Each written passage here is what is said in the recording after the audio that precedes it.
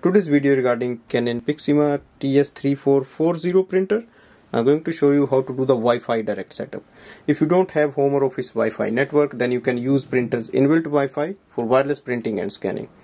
First step is to switch on the printer. Go to your device. For example, I have an iPhone here.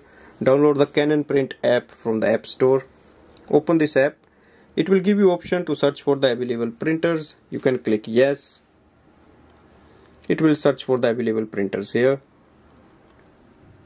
It will give you a message like printer cannot be found. Click OK. Click on the if printer cannot be found.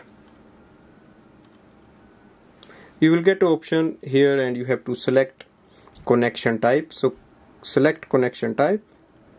We are going to use it directly with the printer. So direct connection is necessary here because we don't have Wi-Fi. So click on it. Our printer has a button like this, yes. Now we have to press and hold this button for 3 seconds on the printer. 1, 2, 3.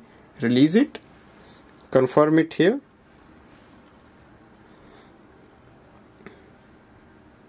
Next thing is to click OK and go to the Wi-Fi setting.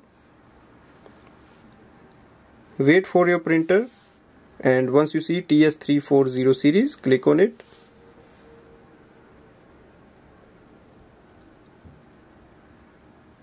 Once it is connected, we go back and open the app again and click OK here. It will start the Wi-Fi direct process here. You can see it displays the name of the Wi-Fi direct and below is the password.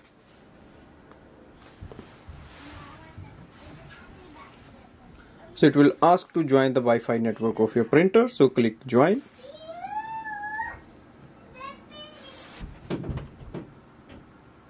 You will see your printer is available. Click cancel button, close it, and you can see the printer available here, that is 3400 series, and now you can start wireless printing and scanning. So this way we can use the printer's inbuilt Wi-Fi for wireless printing and scanning purpose.